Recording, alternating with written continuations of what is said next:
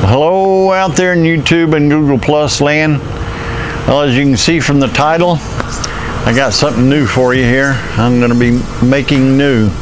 This is what it's looking like before it starts, and this is basically what it's going to turn out to be, is a beer can alcohol stove. So you can take one of these, turn it into this. If you want to find out how, just stick around. This is Surviving 2 coming to you with another video. Well, I can cut the beer bottle in a couple of different ways. I can use a pair of tin snips, I can use a hacksaw. Easiest way would be a chop saw. Yeah, how about that? How about that? That works good. There we go. I need to start thinking of $1 million now. All right, we got that. I got my can already marked. There's a mark right in here, a couple of marks up here, and a couple of marks up there. Now these two at the top, those are, I'm going to cut on these outside lines and then trim down if I have to. This one is a pretty definite line right there, so I'm going to probably cut it first.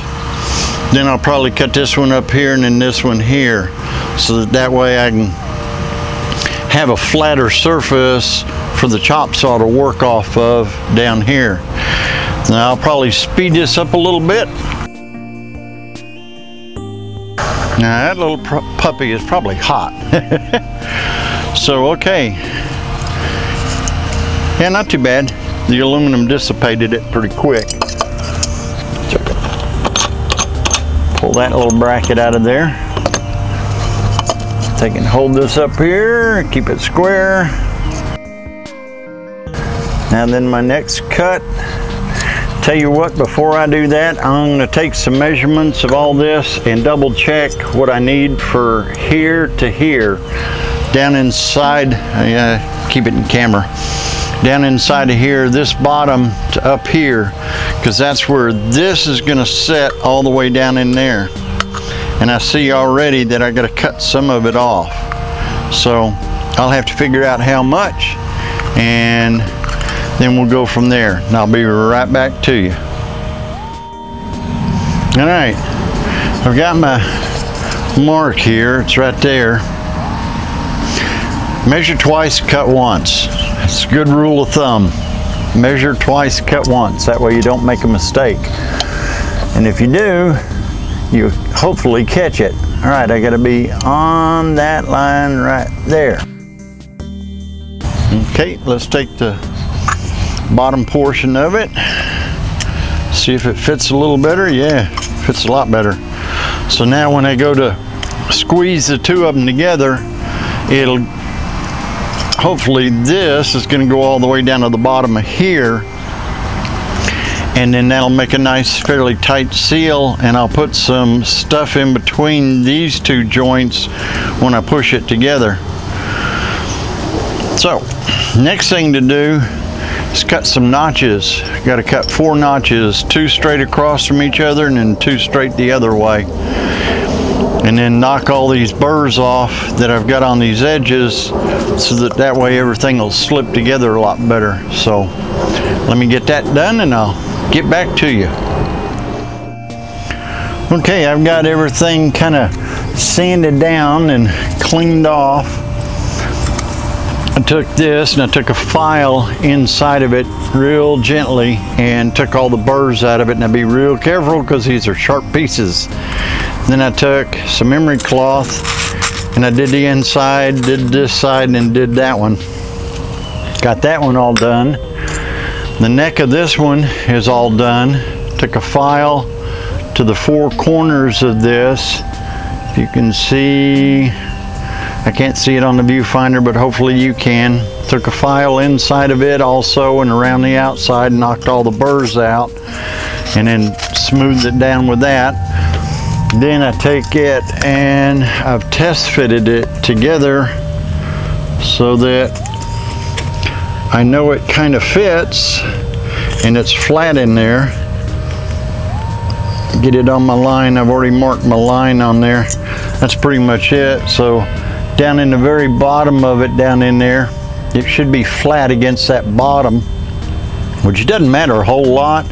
I mean, it'll just give it more ways for fuel to get up into this chamber over here and start boiling up and everything, and then it'll come out the jets when I cut the jets into it. So now all I got to do is take that, and I'm going to put some, I'm thinking some RTV silicone sealant, some high temp sealant, and put it on there. Then slide the two of them together and make sure they're force fit together real good, and they're pretty much on my line. Then once that completely sets up, I'll be done with the chop saw, because I can take it and cut that section kind of even with it and make it good from there. Then all I got to do is come back around and drill a bunch of holes around here where the neck, where this neck starts tapering. I'm going to drill them down in about here. It's about a ½ inch below this lip, down into this edge here of where I want it. So let me get some RTV sealant, get that done up, and I'll show you how that all works. All right, I got to do this quick because I didn't have any silicone. I did have some epoxy. So what I'm going to do is, and I just put it on the lip, inside the lip right there, and I'm going to take and shove this together. Come on.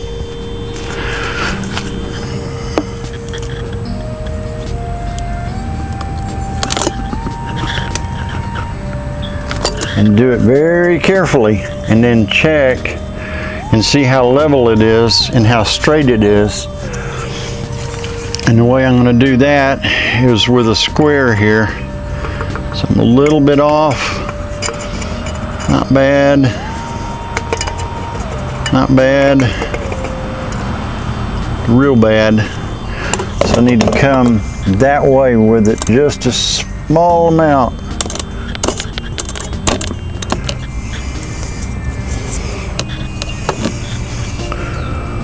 See if I'm on. Nope. Still not.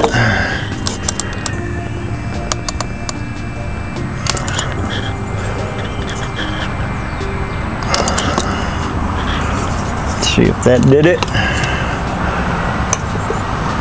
Nope. Still a little off.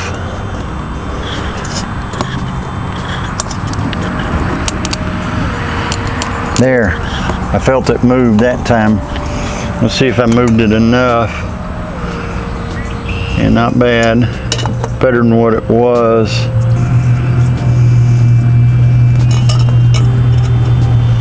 All sides are about the same. It's going to be pretty good. Once I level it up with the chop saw, once I cut it off, then it'll be good. Okay, now I just got to let this set for 24 hours. And main thing is that epoxy is in there for a seal, to seal this upper portion so no gases come out there. Hopefully that's good and sealed now, and the only gases will come out where I drill the vents. So that'll have to set for a day, and then I'll get back with you on the rest of it.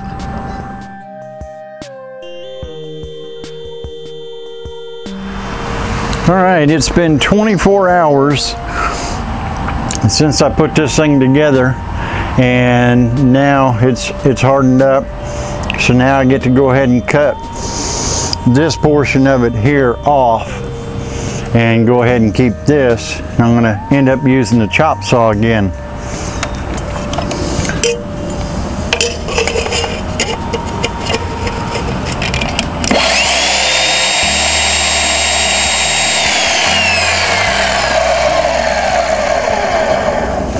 One thing before I get started, I'm not going to press hard on this. I'm going to rotate it so that it cuts it evenly, and so it hopefully doesn't break this epoxy seal.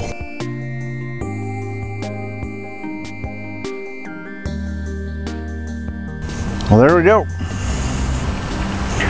We're cut down to where we need to be. I got this piece left over. which I can use for odd and end stuff. And one thing I forgot to say is when it was together, y'all saw me trying to push it together like that. Well, I eventually turned it over and pushed on the smooth portion up here. That way I wasn't pushing on a raw edge, so that way I could push it together. Now I'll just take a file and some more sandpaper and emery cloth and sand that down. Then all I got to do is put in my holes. I'll show you more about that when I get going on that. So stick around, I'll be right back. All right, first I took this after it and I got it most of the paint off of it. The reason why I did that is so that I could actually see my marks when I go to make the holes around it.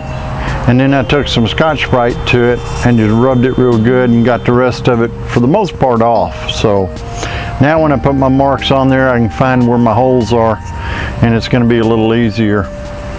I got the top settled down, it's all smooth, nothing rough in there now. I took another device and checked the roundness or the thickness of it, I guess you could say, and found that it was a little high on one side and down on the other, so I leveled that out and made it level. So hang on and I'll put some holes in it and show you how I'm doing that. I'll be right back. All right, I've got my line marked around it, and you can see I just took masking tape and put on there temporarily. And how I did it was with that stuff down there, set it down like that, stacked stuff up till I could take my marker and hold it on that line and get it right. Now it took several different things, CD-ROM discs, carriers and all that, put it on there, and then I just spun this around to make my mark. So now I got to take and stick 16 holes in that thing. So I've got to count out the 8 going around it and then do 8 in between each one of those, and that should get me. We'll find out in just a second. I'll be right back. All right, here we go. I got them all marked on there. Now, you do the first 4, you kind of put one in one spot and then you look opposite and you put that, and then you just try and eyeball it and put the other ones here halfway between and the other one halfway between. Then it becomes really easy. You can look at your marks and kind of gauge midway, put another mark, roll it, do it again till you get all the way around. Then you come back in between each one of those marks midway and put another one, and that gets you your 16 holes. So I'll get those little puppies drilled out, and the drill bit I'm going to be using, I'm not exactly sure what size it is. I haven't tried to gauge it, but it's one that fit into this stove right here. And it's a pretty tight fit, but it does fit into there. There we go. I got that end in. So I'm going to use these. I know this stove works really good, so I'm going to match this one to this one. We'll see how it goes. Be right back. Well, all right, I got all the holes drilled. Now comes the reveal. Figure out which way my tape's going.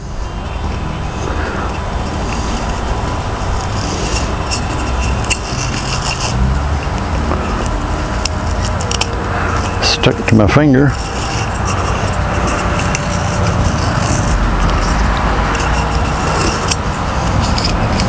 There we go. Ditch the tape. Take this and rub it and get any of the burrs off of it. Also probably get some mineral spirits and go over it and get rid of some of the glue that's from the tape. But that should be it. That should be a workable stove now. So I'm not going to have time today to do it myself, so I'll do it again in a day or so when I get some time. But that won't matter to y'all. Y'all gonna see it in just a second, so stick around.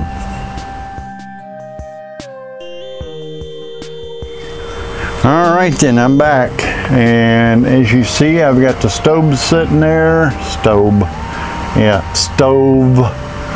sitting there, and I've got the cup sitting there. I've got 1 cup of water in there. Play on words. I was going to go ahead and make this for dinner, but I've come to find out it's 2 servings, so that's not so good, seeing as how I'm only 1 person. And here's something else I'm working on making. I'll show you more details about that later. But let's get this little beast fired off and get it to going and see how long it takes to cook that, or boil that 1 cup of water there. Now these particular stoves, it takes a while for them to start up until they get warmed up. They're burning internally. They're not coming out the jets on the outside yet. Oh, one other quick thing real quick I gotta get handy. Fire extinguisher, just in case. Put it over here where I can get to it a little better. I don't have to reach across the fire to get to it. Now I'm not gonna know the burn time on this thing until I do the video and see the video, because I'm going to stick a timer clock up in one of the corners of the video while it's doing its thing, and then I'll know how fast it burns. And hopefully it's going to be around a 2 minute burn or something like that. Let's see if it's caught any of the outer jets on fire yet. Nope, not quite yet. It's still working on it. Oh yeah, there they go. I see them lit up now. So okay, so now I can put it on there. We'll start the timer and see where we go from here.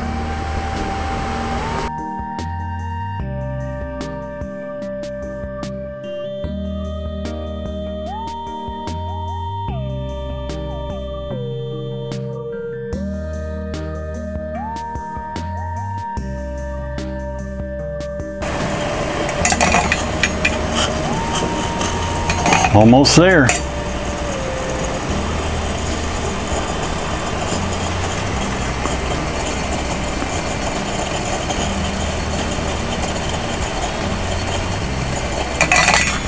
There it is.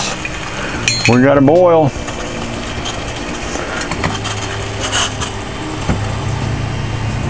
Now, one thing about this stove, I can't snuff it, I don't think. Hang on just a second. Let me try something here.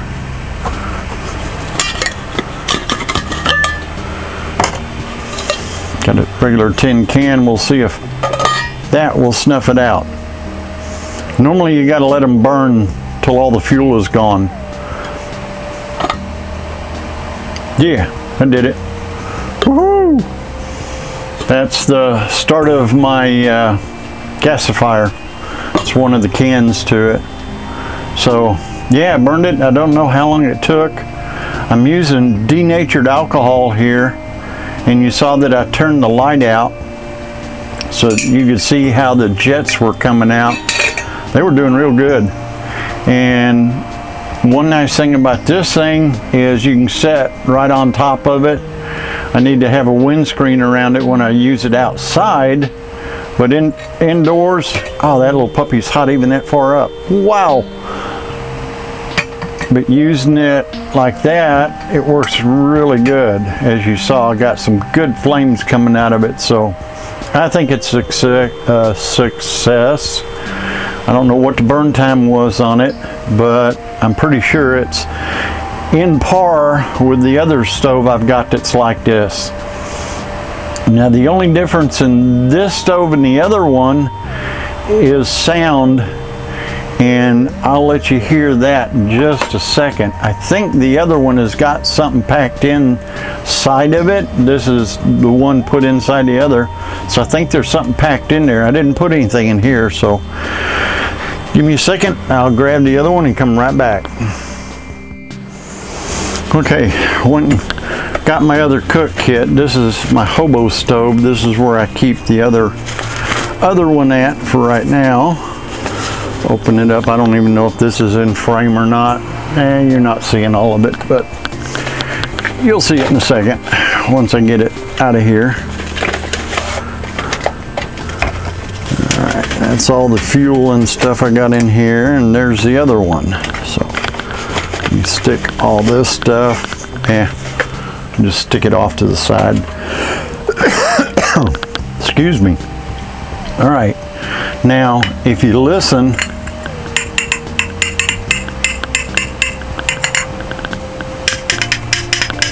you can hear the difference in the sound. I don't know.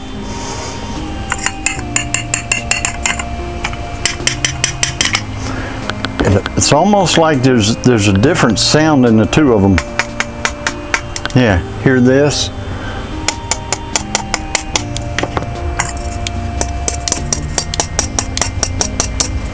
Compared to that one sounds like something's inside there. It could be. I didn't put any in mine. I had some rock wool to put in there, but once I got the epoxy mixed up for the top of it, I was in a hurry to get it into there, and I didn't think about putting the rock wool in there. If I make another one, I might do that. So anyway, there it is. That's the newest stove I got going on, and they're easy to make. Maybe if y'all want to, y'all link making one to this video. I'll be glad to watch yours. Alright, until the next one, y'all take care out there. Later. I want to thank you for watching this video, and I hope you enjoyed it. If you want to see more in the future that I put out, just subscribe. Until then, later.